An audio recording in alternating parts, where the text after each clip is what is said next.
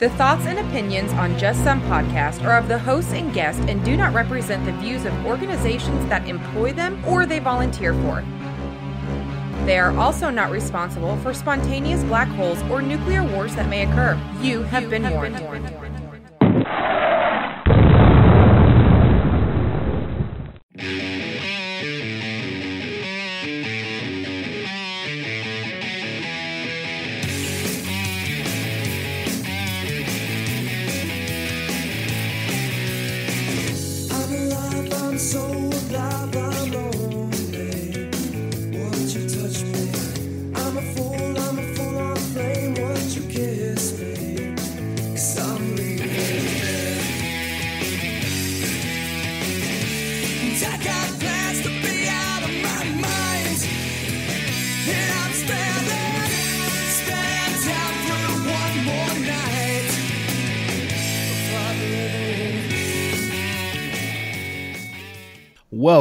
Welcome everybody to another fun-filled and exciting episode of Just Some Podcast.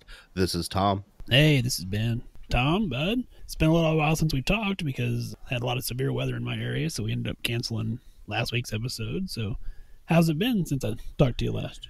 Well, your weather has moved this direction. You can have it. Yeah, no problem. Not nearly as bad as what you guys had, but overall pretty good. I think it's important we let everybody know we are recording on Memorial Day, so thank you to everybody that served and has sacrificed for this country, and I think we both appreciate that. Absolutely. I'm super excited. We have a guest. We do. You want to go ahead and introduce her? Well, I think actually I'm going to turn it over to her and let her introduce herself. Miss Rachell, want to tell everybody a little bit about yourself? Yes. Hello. No, I'm Rachell. I'm a nurse practitioner here in sunny, hot, desert dry New Mexico. And so I work as a Dermatology NP and an ER provider. And I'm happy to be here and see what y'all talking about and see how I can get involved today. Awesome. Well, I think it's important. We had a listener or someone that is familiar with the show at least reach out to me and was like, hey, summertime, skin safety and skin cancer, that would be a really good episode. And Ben reached out and got a hold of Miss Rachell, who is wonderful and an expert in the dermatology field. And she graced us with her presence. She clearly doesn't listen to the show a lot, otherwise she wouldn't have lowered her standards this far down. And I was cracking up. I was as low. Well, that is a whole. Apparently, Mr. Rachell, you need to come back. We need to have a effects of alcohol episode too. We'll just see how low that can go. But no, Ben's already putting that down. So I did laugh though when she said desert dry, and I looked at Ben because I know his part of the country is just flood stage. So he's wishing. Yeah. We could use some of that dryness because we were building arcs up here. It's crazy. Like every night it's raining more. Like most of our rivers are well above flood stage. We're looking at record flooding right now. So yeah, it's crazy. Yeah. I've lived through a flood. I lived in northern Illinois on the Mississippi, and yeah, it's one of those things. And I don't know if you've lived anywhere, Mr. Rachell, because like you said, you're in New Mexico. I know we talked pre-production that you'd been in other places, but having seen a flood like in person, I think it's hard for people that don't live near waterways they're thinking, oh, well, the water's just up. No, it takes a toll on everything. Yeah. And so I think sometimes it's hard to imagine stuff like that when we don't live in the area. Like if you said something about the desert, I'd be like, well, I've never been to the desert. Yeah, it's just go tumbleweed and stuff like that. But no, I did live in Georgia, so I get it. And lots of floods and trees, and you can't get up hills, and it can destroys everything. So I get it. It's very devastating for people who have to actually go through that. But I've been there. I lived in it, so I know. Well, and I do got to give credit to one of the local police departments with their Facebook page. They made a post basically saying swimming in floodwater is very similar to if you were taking a bath with everybody from Walmart. And I was like, that fits. Well, that's one of the things about floods I don't think everybody always remembers is that includes sewer systems. Yeah. Yeah, right? Yeah. So you, if you're in a municipal area that's flooded, you may want to think about wading out into a bunch of water there for a while. Just throwing that out there. Yeah. So, but anyway, we're So, dry currently, so we're okay. We're dry currently. So just a little more, Mr. Shell. So how long have you been working in dermatology and stuff like So that? let's just go with Rachell. Miss makes me sound old, even. My goodness, Rachel's cool. I'm just trying to be You are respectful. respectful, So but Rachel's cool. No, I've been in Durham 5 years now, but I've worked. It's kind of been crazy because I kind of worked a little bit simultaneously, like between that and the ER. So I'm running an office and I'm running the ER. Then I got an online suture course and I'm mentor student. So I'm kind of like all over the place a little bit, but it's organized all over the place. So I'm just trying to find. I think when we get into being MPs and being providers and stuff like that, I think we get involved in so many things. I think it will come to us. You start revolving after about 5 years, and so that's kind of where I'm at. Yeah, no, I agree. You definitely, as a seasoned nurse practitioner, kind of get your finger into a lot of pots and trying to figure out what works best for you. And it's very much organized chaos, but it does work. So that's what we do. Yeah, we do. We get exhausted too. I was just thinking of that. Like, oh my God, I'm tired. True. Yeah, you get exhausted, but you know what? Then like everything I was doing today, just working on some presentations for the hospital, working on some different things, and then when I got a call from you and you talked to me about Tom, and so these type of things, and just collaborating with other providers or other people in healthcare, regardless if it's a live platform or not, it kind of makes things worthwhile because you get to actually give real dialogue on what it is that you're doing and what it is that the public and the community actually needs to do. And so it's different from that Facebook platform, different from that. Yeah. And so this is good. This feels good, if that makes sense. Yeah. So basically what you're saying is Ben warned you about me. Basically what I'm saying is I've lowered my standards to your level and I'm happy about it. I'm good. Oh, that is it was lonely down here, but now I'm feeling better. So yes, ma'am. Well, since we talked about some of that stuff, Ben loves doing the social media shout out, Mr. Shell. So let's go ahead and let people know where they can find us, Ben. Well, you can find us on Facebook, Instagram, and Twitter, all at Just Some Podcast. Or you can find us on the web. We're at www.justsomepodcast.com. You can also find us on Libsyn, which is justsomepodcast.libsyn, LIBSYN.com. And don't forget, you can find us on YouTube and Helium Radio. We are on Helium Radio After Dark. That's their channel too. Thursday nights, 9 p.m. Eastern, 8 Central. Email us if you want to be on the show, like Rachell here, admin@justsomepodcast.com. Tom, what else can they do, man? Well, first of all, they can give us some ratings or reviews or tell any of their friends about our websites or social media, just like you let them know. If they feel like they can get to my level, which is pretty low, they can go ahead and email us and come on the show. Also, they can go to our website. At the bottom, there's an Amazon affiliate link. Click on that and then do any of their Amazon shopping. It helps out the show and it costs them nothing. It's quick, it's easy, and lots of people are using it, and that is always appreciated. Ms. Rachell? Yes. Is there anything you want to shout out or tell people about, or how to find you if they want to? Well, most people know, here in New Mexico where I'm at. I think what I'll do is I think I'll give a shout out to the show. And I think more MPs and more people who have some good dialogue to talk about should be here and should be interviewing with you guys. So that's where I'm at with that today. Well, awesome. I appreciate that. Just so you know, social media wise, Ben and I've been brainstorming. I haven't made a lot of traction yet, but we have 2 missions, Miss Rachell. Mission Antarctica. We are trying to figure out how to get downloaded in Antarctica so that we can say we've been downloaded on every continent in the world, because we are. I know you said New Mexico, but you're being listened to right now from Australia to China to Scotland to everywhere. Yeah. So we're trying to get that one last continent. We got to get Antarctica. Well, that's some good news because most people that I tell I live in New Mexico think I actually live in Mexico. I'm like, no. Well, nope. It's still the United States. Yeah. And the second thing is, and this is the one, Ben, Yeah. we're trying to get downloaded on the International Space Station. Mission So- Galactica. Yeah, it's going to be something, Rachell. Yeah. This could be that episode. Yeah. You could be Could be. downloaded on the International Space Could Station. be So, uplifted. Wow. oh So man, cool. And speaking of Mission Galactica, Yeah. Tom, we do got to give a shout out to one of our listeners, John. He did some research for us and got us some contacts with NASA. So we're going to be reaching out to them here in the next couple weeks and see if we can get something set up. Nice. So appreciate John listening and doing some of the legwork for us. yeah, but realistically, John has contacted us before. Mostly, all he does is correct things I've said on the show. Oh. So realistically, Someone- should just he should do some more work. Like I feel like I know him a little better now, and honestly, he could just do some more work, John. Figure it out for us. Like, make this easy, okay? Just send me a link that I can click and talk to this guy, and then we'll make it happen. So, John, when you hear this, please let me know. Hi, this is John. Wow.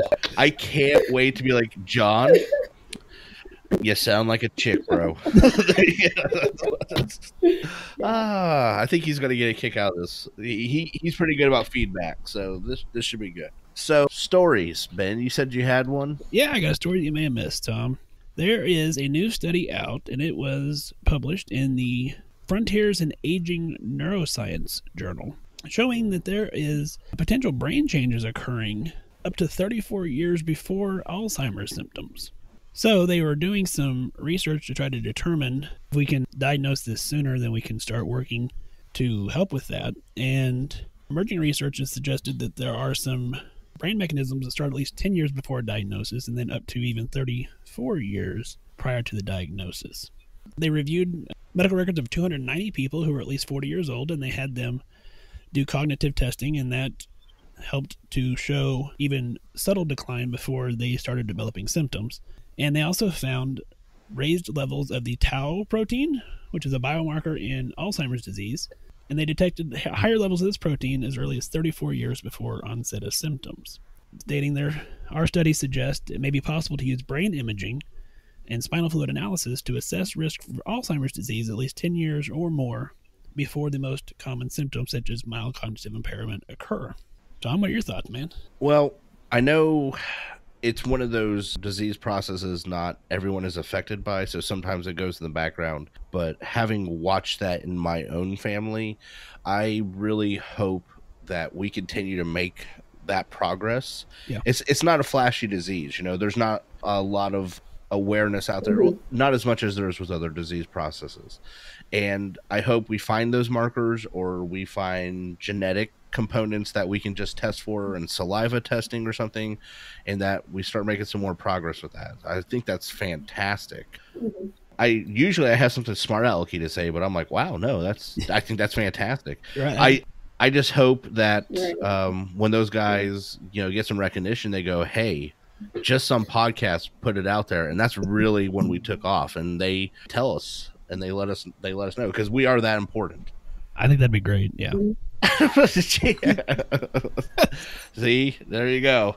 They got the just some podcast bump right there, just listening. I hope that the work continues and that they keep showing positive results, and that we find a way to identify and then hopefully kill this disease. I mean, I don't know. That's the part I think is going to be trickier. I think eventually we'll be able to genetically identify it.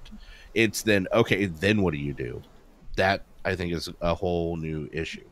Yeah, but hopefully if you have decades of advanced time to at least know that, hey, you could potentially be afflicted with this, then maybe we can start doing some other things to help boost brain energy and brain power and things of that nature, as opposed to just kind of blindly falling into it when we turn 60 or 70. So I could see some definite benefit to it. But then the flip side of that is diseases like Huntington's disease and things like that, where you can do genetic testing for that. You also have that component of, well, do you want to know that you could potentially be afflicted with this down the road or not? So definitely some ethical issues there also. That's some good info, though. So, Rachell, would you want to know? Yeah. Ben was saying, if you can get this information out there, then, you can possibly get some research or some other things for help with prevention. Who knows? I mean, they were doing a lot of stuff with stem cells and all kind of things for Parkinson's disease. So, That's and true. before that, people just kind of lived and suffered with Parkinson's disease. I mean, 15, 20 years ago, I didn't know anything about stem cells and how they could do that. Even when people have babies, they save the cord blood now for different things. So, yeah, I mean, the more research that we can get, the better, especially when it's something that could possibly, hopefully, be prevented. Yeah, for sure. And I think she hit on something there that is also the research into stem cells, research into other processes that we can use to correct these diseases, and not just diseases. I mean, we're starting to find stuff for like knee injuries. Yeah. Like there's all sorts of stuff. I think there's a bright future in stuff like stem cell research. I just hope we capitalize on it. I think too often, especially now, and I'm going to say this in general, because I don't think it's so much our listening base, but in general, people have started to accept their scientific information in the form of memes on Facebook. And when they see something that says, oh, stem cells are bad or stem cells equal murder, and so they're like, oh, we shouldn't do that. And I'm like, no, that's not exactly the process here. And so I think sometimes scientific education and research has gone by the wayside. And I think Rachell hit it like, hey, we're doing crazy, awesome stuff with stem cells. Yeah. That might be the future. I just hope we continue down that road. And maybe they'll find out that Sudoku and playing that has something to do with it. And therefore, when I win my Nobel Prize, they'll be like, Tom's research on this is what really made everything else possible. Ben, do you think it's possible?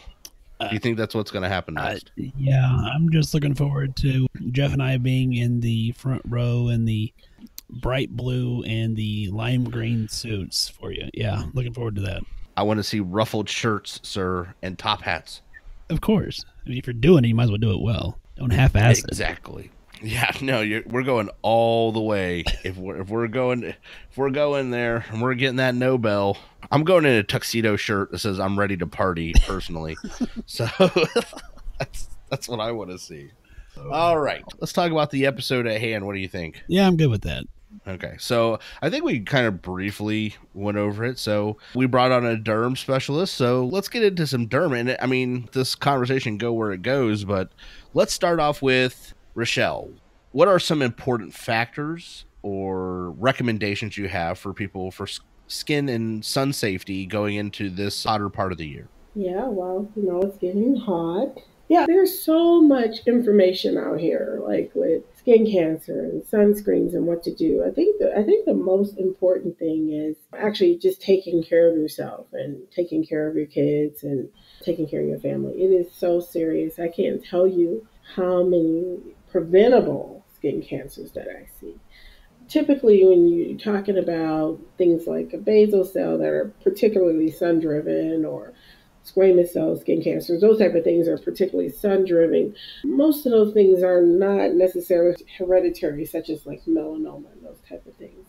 But I think the most important thing is wearing sunscreen. And another important thing is getting men to actually wear it because they don't wear it. And one of the most common things I hear from men is that, well, I don't like it because it drips and it burns my eyes and it's oily and it makes me hot. They have a lot of different preparations out there now. They have some in the spray that stays on pretty well. They also have a stick, and it kind of looks like almost like a deodorant stick. It goes on really clear. It's not really sticky. So that tends to work. You can even rub it in your hands and put it on. So they do have some things out here now that's getting away from those traditional creams that you have to wear and keep applying over and over and over. I will tell you that the one thing that confuses people is the number. And so typically when we're trying to protect ourselves from UVB and UVA sun rays, the SPF of 30 gives you about 95% coverage. Wow. The SPF of 50 gives you about 97% coverage. So there is no 100% coverage.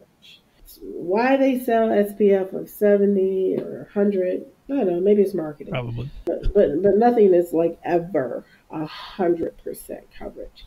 I was going to say, I personally, I would describe myself as pasty.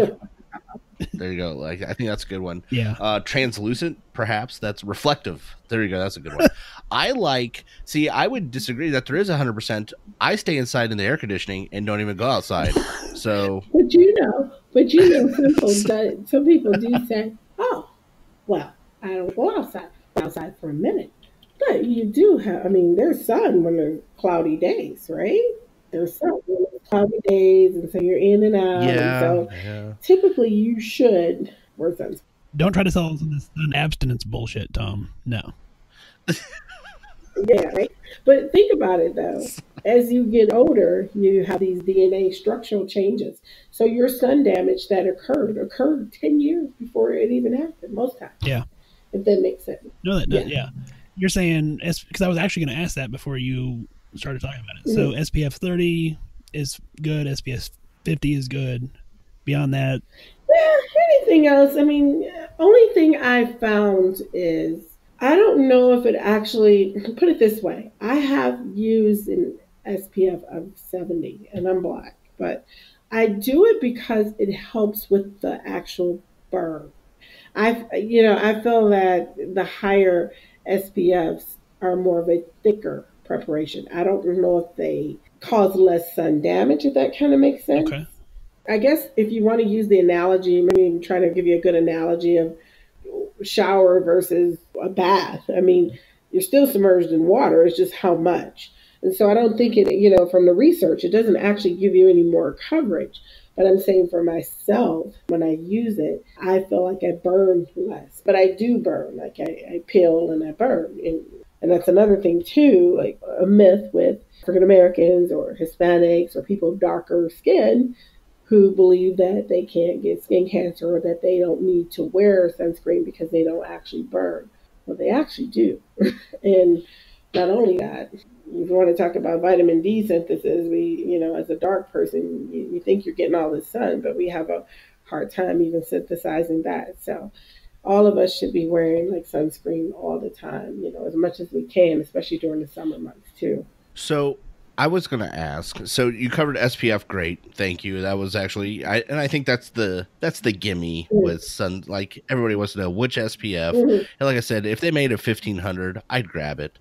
But one of the things I use, especially in my child and myself, the spray. Is there a preference in the dermatology world for lotion application versus spray application? Is there one that is found to be better, or is it just making sure you get it on? I think the overall goal is making sure you get it on. And I know they have some waterproofs out there. I mean, some brands work better than others. I don't think there's a difference. I think the creams, people don't like those. They kind of ruin your clothes. They're kind of messy. They don't like to keep reapplying. I think the sprays are really nice. I don't know if you've used the spray or not. It actually goes on very cool. So whatever's in the can keeps it very cool. And so it goes on the skin very cool. And it doesn't drip. It was almost like spraying a layer of rubber or something in that sense that once you spray it on, it's kind of like a coating that sticks to the skin, if that kind of makes sense. But it's not sticky. It's like a protection kind of thing. And so if that kind of makes a little bit more sense to you when you actually spray it on. It's kind of like a coating. It reminds you of Pam.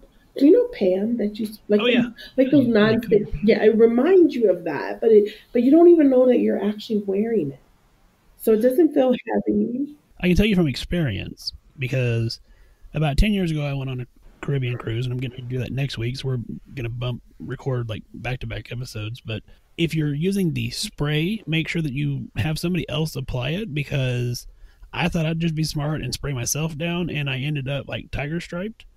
So where it actually sprayed was great, and then everything else was red. So it was white, red, red. Yeah, horrible. So if you have, so here's the thing, like if you have kids, especially like babies, they shouldn't really be exposed to a lot of skin and stuff like that. So you do want to protect their eyes, and that's another thing people need to do. They need to protect their eyes. So it's not just spraying your skin, and your eyes can be, anybody's eyes can be affected.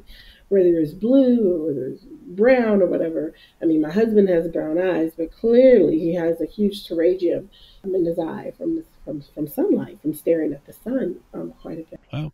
Yeah, so you want to make sure that you're wearing UV blocking type sunglasses and that type of thing when you're out. They even suggest them for kids.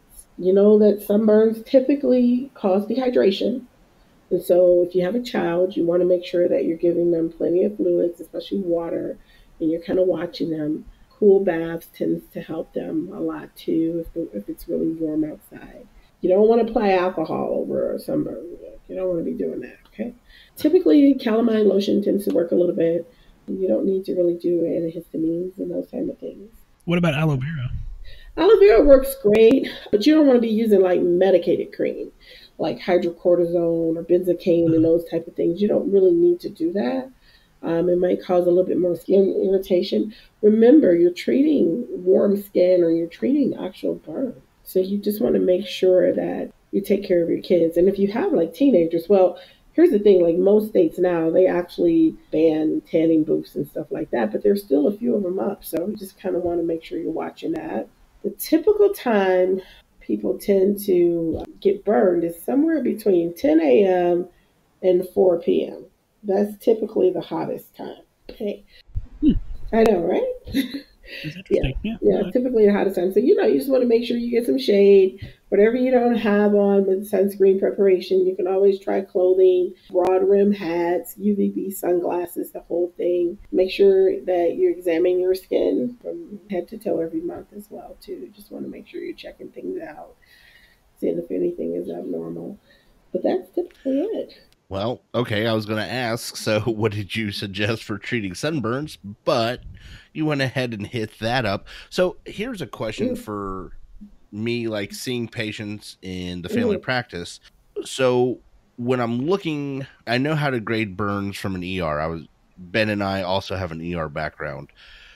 When we're looking at burns, sunburns, I understand the blistering, I understand the basic grades, but what is some of the over-the-counter suggestions, or for the nurse practitioner for prescription purposes, what sort of treatments at what grades do you start suggesting things? Well, here's the thing. So, everybody's skin type is different. You got that Fitzpatrick skin from 1 through 5. Some of it is even through 6. And so the person obviously is the one who's the pale, red hair, blonde. They're going to burn a lot quicker. Typically, they may burn at a higher level. Sometimes you may not see an actual burn for 2 to 6 hours to after the peak. Sometimes it may take 12 to 24 hours. In other words, they actually burn, but their skin actually doesn't start blistering until they get to that particular stage. And so you may see some erythema. Sometimes they have some swelling, tenderness, obviously irritation. The skin is going to feel very warm to touch. Pain, blisters, and in very, very rare cases, you may see chills and fevers and stuff like that. Those are signs of usually dehydration and shock and electrolyte imbalances and those kind of things. So typical treatment, if you would think about it, of course, sun exposure would be highest at between 10 to 4. Some places, there's some research that's 10 to 2. You basically want to do everything you can to kind of cool down the skin, okay? So you're talking about moisturizers, you're talking about cool cloths, you're not talking about butter, So some people want to put butter. I've heard that. Well, we've heard people sometimes, say, it's funny you said that. I have not had a person coming in smelling like a butterball turkey yet, but I remember there was that episode of Seinfeld, and it's something I've heard before, so I was just imagining somebody walking into your office and you're like, is someone making a ham? What's going on? Why do I smell butter everywhere around here?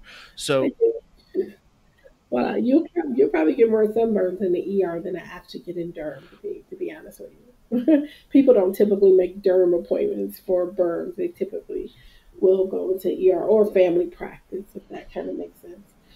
So here's the irony, like for children, you don't need hydrocortisone creams and stuff like that. For adults, you can apply a topical steroid cream, probably twice a day because it's anti-inflammatory. You kind of want to cool down that skin. They can take aspirin every 4 hours or so. That tends to help. Other than that, you wouldn't treat it any different than what you would a regular burn.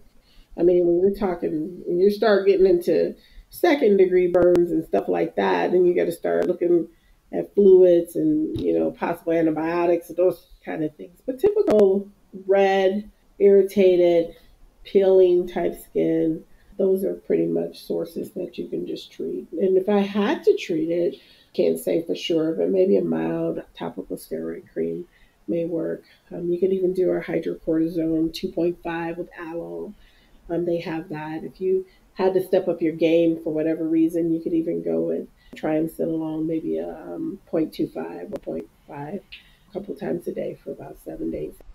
See, I was going to try and slip in that triamcinolone because that's like one of the few things I knew about. Like, oh, so could I do a triamcinolone? But see, she's not a You game, can't do I mean, if you need to, yeah. yeah. Well, it's funny. Yeah, but remember, it's a burn. You want to cool the burning process, and so this is kind of like the opposite. Well, I don't want to say frostbite, but because we're talking about skin cancer, but it's like frostbite. You do that rapid rewarming, but with sunburns, you do like a cooling off the skin. You're doing things to cool the skin, and so it doesn't make sense for them to get treated and say, "Oh, okay, well, I'm treated now, feel better today, even though I'm burned a little bit. I'm just going to go back out in the sun." No, you have to heal the skin because once it starts peeling and it starts cracking, and now we're making the person's more susceptible to infection, if that kind of makes sense. Because now you're dealing with an open area versus something that's one other thing I've heard besides butter would be vinegar. They said it takes the sting out. Is there any significance, or why would something acidic based, or is that just complete folk tale? There's no basis at all for that. There is research for vinegar baths and bleach baths, but they do not apply to sunburn. They typically apply to things like urticaria or eczema and those type of things. With the vinegar, I only saw one research article on that. It's supposed to balance, quote unquote, the pH and kind of help the skin from itching and that kind of thing. I know for sure that the Clorox bleach baths tend to help with itching, any bacteria. That's been the goal. And same with vinegar. They say that pH helps with any bacteria that may be present or anything of that nature. But those are typical other dermatological conditions that does not apply to sunburn. I don't think that putting a burn, I don't think it will cause more burning. I just don't see the pathophysiology and how that could help. Okay. If that makes sense. Yeah, I don't see that. But I don't know, because the research, like I said, the research that I've seen on vinegar, and I can shoot you an article at some point, but the research I saw on vinegar was totally unrelated to sunburn. Well, it's just been my experience with people in vinegar. They seem to think it's like magic. Like it fixes everything. Like sunburns, check. When I lived in Hawaii, if you got stung by a jellyfish, people were like, "Oh, you should put vinegar on it." I'm like, "Why?" So now I can stink and my foot hurts from getting a jellyfish. Like, don't forget your toenail fungus. Like a lot of older people use apple cider vinegar. Yeah, or drink it for weight loss. Yeah. What'd you say, Ben? Said or drink it for weight loss. No. No, they soak everything in vinegar. Like you got these old wives' tales. I mean, I've treated skin cancers from people, and I mean, it looked pretty bad. I'm like, they said, "Oh, I've been putting Slav on there." I'm like, "What's that?" Yep. I didn't even know that exists. I guess it's some kind of cream. Yeah, have you seen? Oh, it was on television. I saw it on Instagram on one of the medical ones I follow. The lady who used something, it's called black salve or black poultice, and it basically ate the front of her nose off, the tip of her nose. Ooh. She had a little spot, and I couldn't tell from the picture, and nor am I a dermatology NP, but she had a little spot, and I guess it was identified as a skin cancer, and she wanted to do something homeopathic instead of getting a Mohs procedure, and so she went ahead and put a little bit of the stuff on. Well, it says use very sparingly, very light layer, so she went ahead and just slathered it on the tip of her nose and literally ate a hole through her nose. Yeah, I'm Wow. pretty sure the skin cancer probably ate the whole through nose. No, Yeah. seriously, I'm pretty sure that it's not a. It's okay. I can't even begin to tell you some of the stuff that I've seen with some of these skin cancers and stuff. And sometimes that's why it's important that you do a self check and you look and you check everything, even under the arms. And if you have a beard, that you look through it. And I have found so many Oh, things wow. hiding in people's beards and mustaches and scalps and hair, and you would be surprised, even between the toes. And with African American or darker people, you tend to see it in their nails or in their hand or in the back of their foot. Wow. So every Well, little thing that looks weird, you should say, hey, what's this? am I wrong? I actually did a small short period with a dermatology clinic when I was a staff nurse. Sure. And I was under the impression that melanomas or skin cancers that were distal to like the knee or elbow, those tend to be more highly aggressive. Is that true? They're all aggressive. They all can kill you. And the irony is, when you think about it spreads to the lymph, if you really think about the patho of melanoma. Okay, so here's the thing. So when you talk about basal cells, little ones that look like little donuts and stuff, they're very slow growing. But they cause a lot of tissue destruction, typically. But it takes sometimes years. Some people have them for years and say, oh, I had this, but never paid attention to it. And there's some aggressive ones, some nodular ones that are aggressive. But melanoma doesn't spread out too much. It tends to spread down, if that kind of makes sense. Yeah. So it goes through that first layer of the skin. And then it goes to that second layer. Then it goes to the third layer. Now we're down in these lymph cells, things like that. And that's how they get the staging of the actual melanoma versus everything else. And that's what makes it so deadly, because now it's actually in the cells. Now it's actually in the lymph nodes. Now it actually has, if it's in the lymph nodes, then it has the possibility to spread to other areas of the body and other things of the body. So hypothetically, let's say an African American person just end up with this crazy lung cancer. Well, they don't know the cause or where it came from. Could it have been from something else that kind of spread? Could it have started as a skin cancer that spread? So it's those kind of things that you need to look out for. So and there's different types of melanoma. I mean, another day, but I mean, there's so many different, well, put it this way, there is one melanoma, but there are different classifications of how it should look and those type of things. And but the most important thing is to know that if you have it, it should be removed. I mean, that's just, any skin cancer should be removed. Where are the most common sites that you see skin cancer in your practice? Melanoma, typically the back, because that's the part that gets missed in primary. Okay. People tend to lay the stethoscope on their chest, and then they come to me. It's like, oh, and it's usually incidental finding. They look great everywhere else, but then you look at their back, and it's like, oh, what's that? Some of it has that classic characteristic of, the ugly duckling sign, if you've ever heard that. Well, put it this way. So say you deal with somebody who has a lot of moles. Okay, yeah, they may be more prone to skin cancers because they have a lot of moles. They're fair-skinned. They kind of meet the criteria, with the whole list of what they should have. Here's the thing with melanoma, though. They don't like to bring a lot of friends. And so if you have a lot of moles, it's probably that one weird one that's just looking at you. And that's what we call the ugly duckling sign. It's just kind of hanging out like, hey, I'm over here. I know I don't belong. And it looks like it doesn't belong. And so those are the ones we typically biopsy and, want to take off. As with basal cells, because they're sun-driven and you can get many of them, it's not uncommon to have 5 or 6 basal cells hanging out in one spot, or 4 or 5 of them on the face, or 5 squamous cells in the scalp or eyebrow. It's not uncommon. But melanoma is very uncommon to have melanomas all over the place, all over the body, if that kind of makes sense. Yeah, no, that does. So from a family practice standpoint, I will occasionally remove lesions and send them off for pathology. Mm-hmm. First off, I don't like doing anything on the face because it's the face and I don't want to fuck it up. So I'm like, I would much rather send you to a dermatology person who does it all the time. But obviously, with the deepness of melanoma, if we even suspect that, that shouldn't be something in family practice that we're trying to take off. That should be just immediately refer to derm, right? No, not necessarily.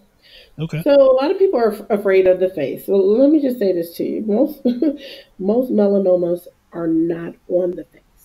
Most of them are not on their face. They like to hide, and they like to be in places that the sun is not necessarily at. That's why you can find them even with women in vaginal area, Oh, scalps, hair. So they hide, and for whatever reason that is, who knows? But they tend to hide. So yeah, you can take them off. It just depends on how you're taking it off. Are you doing like a punch biopsy or are you doing a shave biopsy? If you suspect, let's say, melanoma, it's on the back, it's no major organs, no real structure there, just fatty tissue. I mean, you could go for it all day long. I mean, it wouldn't cause the patient harm because there's nothing there. There's nothing that could cause the person to actually quote unquote bleed out unless they're on a shitload of Coumadin, but or whatever they're right. or whatever they take. So if you feel like it's on the back and you want to do a punch biopsy, the thing is with the punch biopsy, you just want to make sure that you actually get the margins. And even if you don't get the margins, it's okay. Typically, you're just trying to find out if this is benign or if this is something that needs to have some surgical intervention by Mohs. That's what you're trying to do. Okay. On my instance, I'm trying to go beyond the margins because I'm trying to probably either excise it if I can.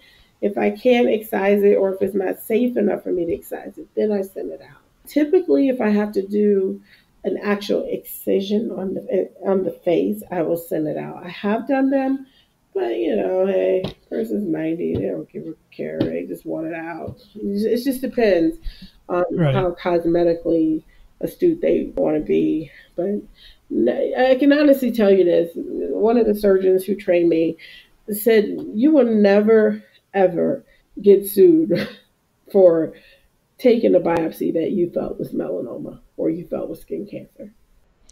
I can see that. Yeah, I mean, you know what I mean? So as far as you don't want to leave a scar, I mean, if you're talking about somebody who's, let's say, 30 years old who's getting married next week, I mean, and you're not an expert at it, then yeah, go ahead and send them send them on out. But start hacking away at it. Somebody who doesn't care, most men don't care.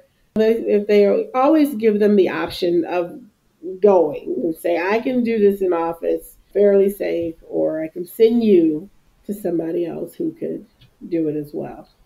So I'm a newer nurse practitioner, when I'm looking at something and I'm like, okay, I want to biopsy this, is there some parameters, guidelines, or anything for when you do a shave versus a punch? Is there things I need to be looking for to make that decision before I send the specimen out?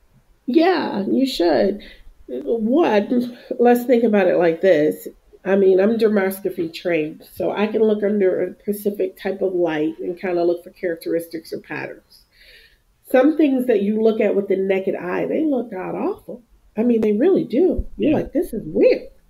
And then when you look under dermoscopy, you're like, oh, this is a cherry angioma. I mean, this looks great. You're fine. So it depends on how you're looking at it. But let's say you look at it and it just looks like crap. Typical things that you want to try to, you can shave a basal, you can shave squamous cell, always punch what you feel is a melanoma, and always punch a rash. Because what you're trying to do with the melanoma, remember I told you it grows down. You're trying to give even if you don't get all of the margins, even if you leave some of it, you just need to know if it's okay. The goal is to get down to the core so you can get the depth of how deep is this melanoma. The pathologist lets me know if I can actually remove this in office or do I need a surgeon, if that kind of makes sense. Yeah, no, that does. Yeah. So the pathologist will say 0.25 millimeters. They'll give me a Clark scale. They'll tell me what this is. They'll tell me the type of melanoma. Re-excision is necessary or recommended. So that means that I didn't clear the margins. That means I need to go in. Or the pathologist will say, give me the same depths and say, margins clear. So that lets me know that, yeah, it was melanoma, but I got it all. Does that make sense? Yeah, that does. Yeah. Yes. Yeah. So from your standpoint, from a primary care standpoint, will it hurt you to biopsy? No, it won't. Here's the irony with primary care. Your problem is location. Can you do it safely? Should you do it? Is always the primary care issue. Do you know how to do it? Do you know how to measure margins? Is this safe for this patient? Like I said, it's the back, fatty tissue, thigh, those kind of things. Yeah, go for it. But if you're talking about his nasal bridge, brow, those kind of things, I mean, you kind of want to use caution on, can you do it? Of course you could do it.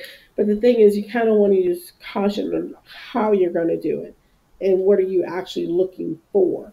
So remember, melanoma, if you're concerned with the mole, you always want to punch it out. And with a rash, you always want to punch it out. You never shave a rash because they can't get the depth of it. The pathologist can't get it.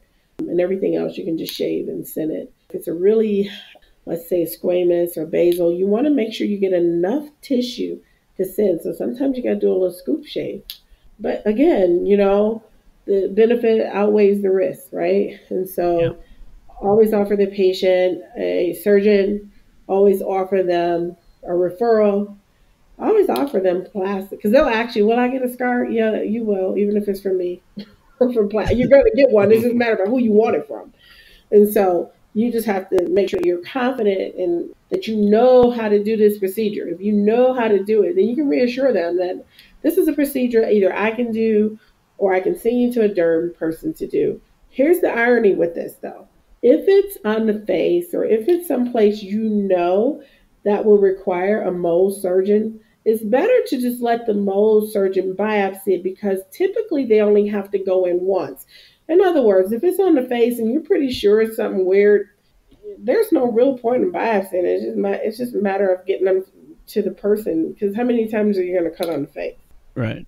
Yeah. So if it's like the back, then okay, well, let's just check it out.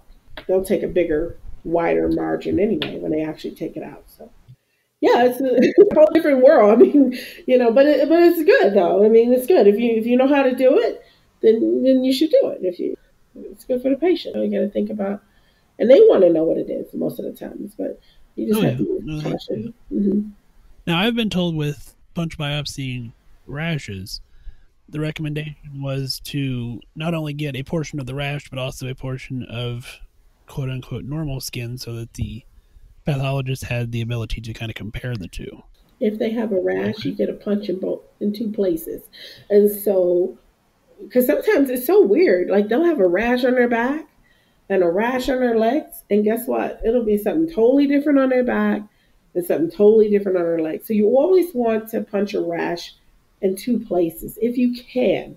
If it's only on one spot, typically what I'll do is try a course of treatment. And if I can identify it somewhat, I'll try a course of treatment. I'll wait a week or two and say, hey, if this is not any better, then we're going to do a biopsy and send this in and see what we're treating. Most of the times if they get better, then they get better. Then there's no point in doing that. But if they come and they look really jacked up and they're red and rashy all over, the first thing that comes to mind is a drug reaction. What medicines are you on? Like, what are you taking? And they'll say, oh, I'm taking my same stuff. Well, did the dose change? So you have to look at those things too. And if it looks bad enough for you and you're worried about it and the patient is symptomatic with it, then go ahead and just take them. I mean, if you got to be doing prednisone and all that stuff, then you might as well just go ahead and just punch the rash and just send it in. So what are some things for us in primary care? What are some things that you'd like to either A, see that we've done, or B, have notated or charted before we send the patient to you? Like, what are some things that we can do to better help our patients? And then if we need to send them to you, better help you with identification? Is there anything? Well, I think at the end of the day, I am primary. I just work derm. Most of us are F&Ps or that kind of thing. Here's the thing though. Most of the things that I see can be managed in primary care. Most things. It's just a matter of, does primary care know how to manage them? For instance, acne. I did a whole presentation on acne that you'll have to come to at some point. But most of those things can be managed in primary care. It's only when it's not controlled and they need to be on Accutane or something different, then they come to me. Most primary cares, especially those who have their own office, I mean, they just throw money. I mean, I'm not being facetious, but they just throw money at, I'll say, me for things that they really can manage.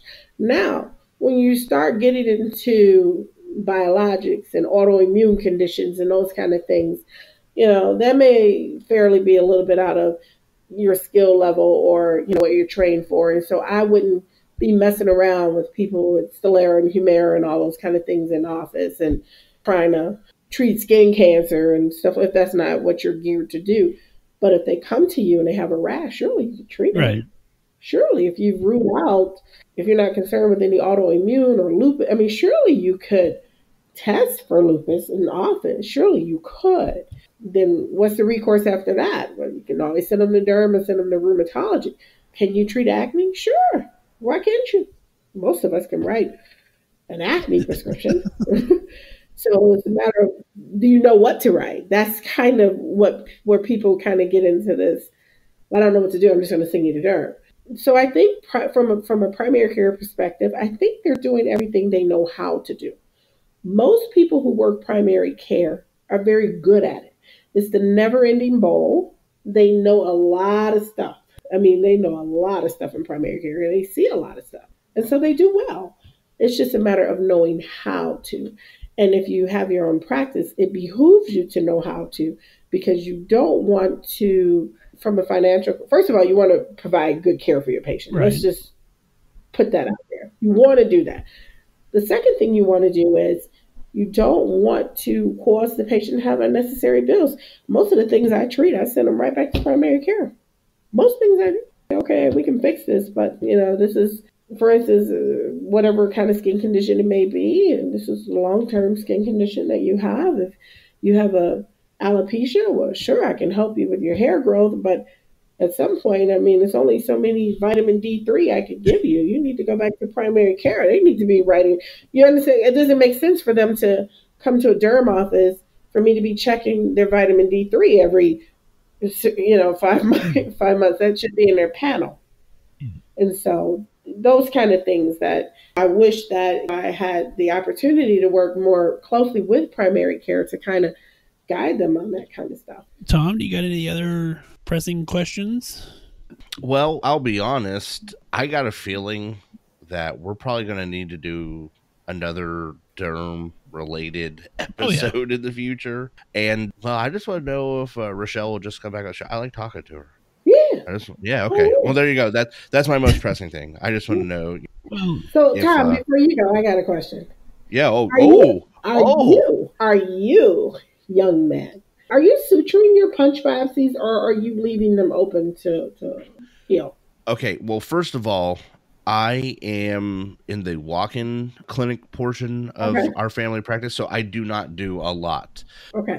If it becomes something that normal rashes, they come in. If it's super itchy, we might do a steroid, or I might do steroid cream, etc. For the majority of the times that I have dealt with this, which has not been very often, I've done a very small punch, and no, I have not done a suture. I do know that the other nurse practitioners usually throw in like a stitch if they have a bigger one. Okay. So FYI, you don't have to. It leaks, but it'll heal nicer if you put a stitch in. But just in case you don't know how to stitch, you typically don't have to. But you would have to treat it as an open wound, if that makes sense. Well, so no rhyme or reason.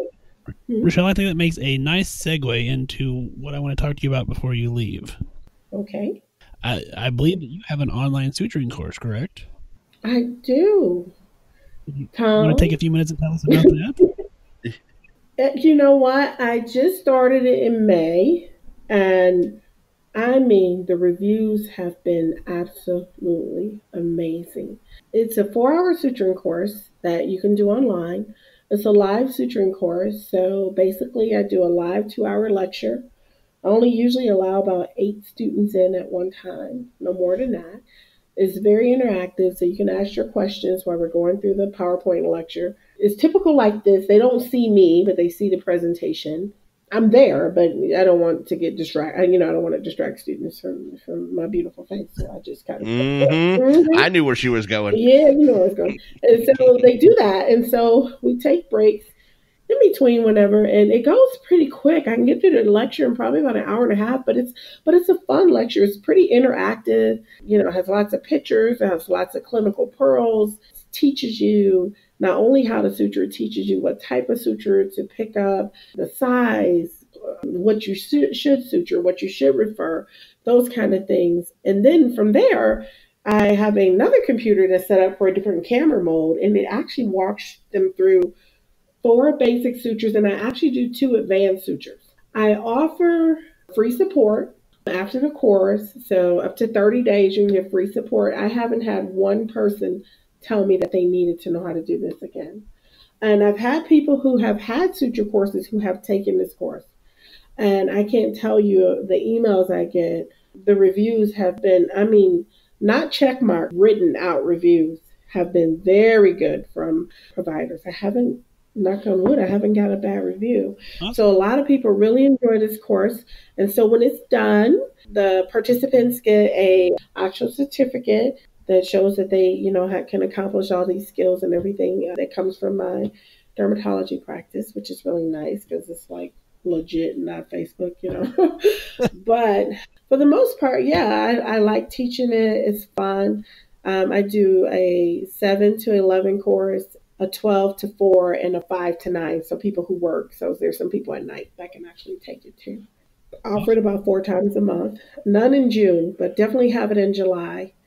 And so definitely worth it though, from what I'm hearing. Well, and I would say I saw some of the information on it. I told Ben I don't do a lot of suturing, so I was like, I'm going to have to get this course and go through it myself. You would actually probably really like it, though. I give you a module too. It's so simple, and the way it was designed, and I made sure I designed it so that when they taught us how to write when we were in school, they wanted to make sure that the layperson could pick it up.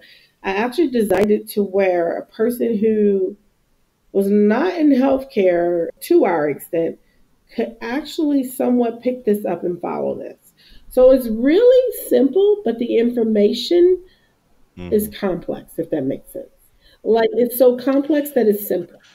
I can't explain to you, but you just have to take the course. In other words, it's not, okay, get this suture, okay, put it in here. It's not like that. Like, you get the real deal. You get the real literature information that's out there, but it's broken down so simple that you're like, oh, okay, I get it. And then we do some case studies before we start the actual practice module. We do 4 case studies, and it's interactive, and we just talk and ask questions, and they look at actual lacerations. We try to approximate the size, what type of suture we would use, what are we going to do when we see this, what are we looking for, those kind of things. So when you actually approach a laceration, you kind of know how to approach it, or, what should you be doing before you actually just go in there and jump in and just start doing stuff. So. Well, speaking of bad reviews, we haven't ever really got a bad review. We did get a 1-star one time. But that's the thing. I was like, why? That's your opinion. I'm cool with that. I just was like, could I know why? But they didn't tell us. Though we did end up making a shirt out of it. We got one that said most okayest podcast, and I was like, yeah, I like that one. That one rang a bell. Like, most okayest. I like it. Yeah. You know how it goes. We can't satisfy the masses. It is what it is. Those who want it. Those who don't. Yeah. Well, is there any other questions? Well, for me especially, Rachell, but for Ben or I. You can always contact me. No, you can always contact me offline and stuff. And I'm pretty easily approachable. Just let me know what you need, how I can help you get there. But this has been really fun, and I'm glad that you guys invited me on. I had a good time. It was kind of one of those last minute things for me because I was kind of in the middle of something, but it worked out well. Well, we really do appreciate it. we got a couple more questions for you, but Go. these aren't long questions. All right, go. All right, let me play the little music soundbite here first. Join us on a journey into the inner psyche of our guest as we ask five questions. So these are just 5 little fun questions that we throw at all of our guests. All right. All right, question Should I be 1. nervous? No. These are fun, and just answer them. just- Don't think about it. Just Yep, give us your. All right. So, question 1: what is your favorite medical word? You're thinking too much. I don't want to say the first thing that came to my mind. Oh no! Come on, we got to do now. Yeah. What is it? Oh my god. Okay, impaction came to my mind first. Impaction. That came to my mind. I don't know why. Okay, impaction. All right, I'm good. I'm It good. wasn't my favorite. No, That's not my that's a favorite, good but one. I'm just telling you it came to my mind. Okay. Yeah. All right. Question 2: if you could do any job in the world other than what you're currently doing, what would it be? Oh, I'd definitely be a lawyer. Really? Oh yeah. All right. So do you like arguing? Is that what I'm hearing? No, I don't like arguing, but I just want to get my point across. Because I haven't found a fight I can walk away from. So Okay, we can do this time. Yeah. We can do this. Question 3: I want you to think back to your first car.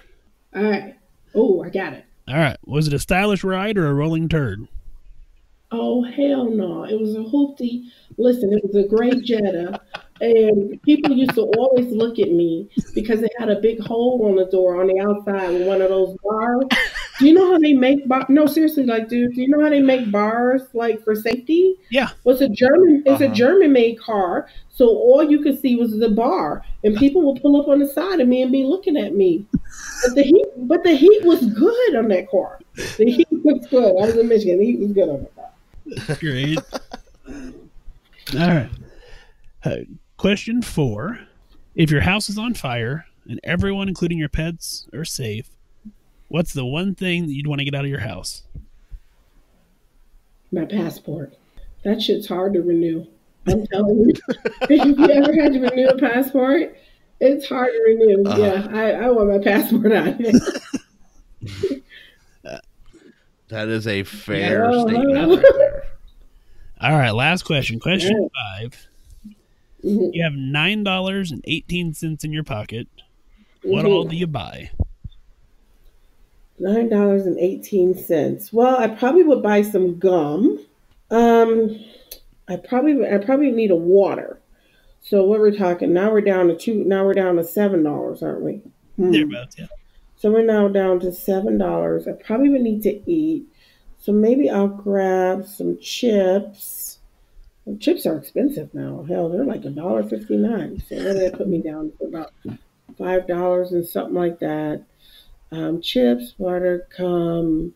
I think I'll hang on to the other $5. There you Just go. All in right. case. What's your chip choice?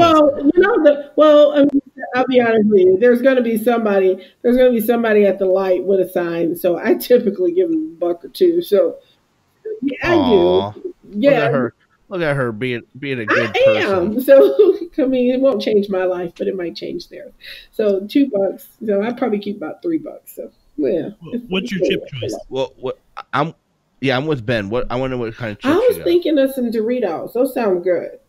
Ooh. Oh. Now we're talking like regular or cool You ranch? steal my heart. Yeah, like Those sound really good. I'm going on, Ben, you're going on vacation soon, aren't you? Yeah, next week actually. Yeah, Where are you going? we're going down to the Caribbean. We're doing a cruise. We're going to Mahogany Bay, Cozumel, and Belize. Wow. Okay. So I'll be in Jamaica in 2 weeks. So, okay. Nice. You been there? I've not been there. No, Tom, have you? Okay. no. That's one of the few foreign countries I Okay. haven't So y'all been to. missing out. I'm telling you. I'm going to shoot you some. No, seriously. Like everybody goes over there. People from everywhere, Switzerland, everywhere. That's one place you got to put on your bucket list. Okay. All right. Well, I would love to go. I would like to go anywhere at this point. I haven't had a vacation in a couple of years. So at this point, we are trying to plan a Disney cruise for the end of the year. But my wife, when I keep saying, hey, we really need to, put a budget together, pay some stuff off so we can put money back for this. Apparently, I speak in French or Portuguese when I talk to my wife about budgets because she ain't done shit to make that happen. Oh, by the way, further update. And Rachell, so I'm glad you're on because, you're married. So I heard you say your husband earlier. So my wife has not caught on to the fact I know she doesn't listen to my fucking show because this should have been. I actually pretty much gave it away, Rachell. Because I looked right at her. What's her name? Her name, Megan. Okay, I'm not about to sit here and let you talk shit about Megan and Megan. No. Listen. It's shut it down. No, it's funny. It's funny because she keeps telling me she listens to the show, right? And I'm like, really? You listen to the show? And that's what I'm saying. I gave it away. I looked her dead in the eye. I was like, really? You listen to the show? She's like, yeah. I was like, you sure you listen to the show? Yeah, because for multiple weeks now, I've been saying my wife doesn't listen to the show. And all she has to do is say something to me about that segment, and I'll know she listened to the show. She clearly is not listening to the show. Because is the point? She listens to Ben. She doesn't want to hear you. She puts it on. She doesn't want to hear you. I don't want you talking about Megan and Megan's not here within itself. Now, if Megan come on the show, no, I'm serious, Tom. No, I'm serious. If Megan decides to come on the show and can defend herself, then that's fine. But if she's not listening, it's not fair for you to go there with Megan. No, told you. Don't be talking about the budget. No, I'm not doing it. No, Megan. Let me call Megan. Oh damn! I will absolutely. When we were off there, I will absolutely be like, "You want her number? Here it is." I swear to. And we've had Megan on the show, so I'm just saying that's what kills me is like. But she should have known something was up. When I'm like, really, you do? Is she a provider or a practitioner, nurse? Is she?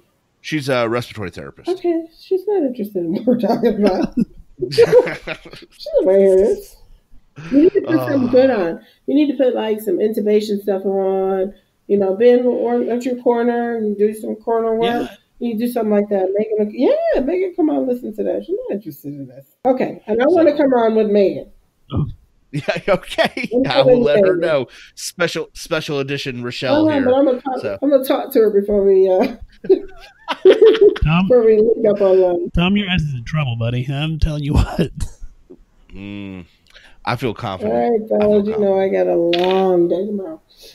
I'm on New Mexico time, so I know it's late there. It has to be like 12 o'clock there, 1 o'clock there. Yeah, for it's me. about midnight. Yeah. And I'm working in the morning. Yeah. Let's wrap this up. Is there anything else, Rachell, that you want to say to everybody? No, but thank you. No, everybody was cool. I love it. You know what? I want to go back and listen to it. I want other people to listen to it. I told a couple of friends about you guys. I'm like, you got to come on, do your thing. Awesome. And kind of go from there. So I'm really excited for you guys, and I'm really proud of the work you're doing. I mean, it's fun and it's all games, but, at the end of the day, I think you're kind of touching on some very important stuff that, as providers, we need to hear. And it's a good outlet. It's really a good outlet. And it helps keep us all sane and together and working, like we should together as providers. And I really enjoyed that part of it. So I respect that from you guys. So, well, thank you very much, ma'am. No, we really do appreciate that. So anyway, we're going to wrap this show up. You can find us on Facebook, Instagram, Twitter. We're at Just Some Podcast. You can find us on the web, www.justsomepodcast.com. Emails, admin@justsomepodcast.com. If you're interested in Rachell's online suturing course, we will drop that information down in the show notes below. So, like she said, no courses in June, but there's going to be some opening up in July. So if that's something that you're interested in, get hold of her and let her know about that. Anyway, beyond that, Tom, we're going to be doing a quick back. We're going to record again in a couple of days with next week's episode because I'm going to be on the cruise, and so we got to get everything out and ready to get released so that I'm not going to have any internet access. So, I mean, I could, but I'm not going to pay like $75 a day for it.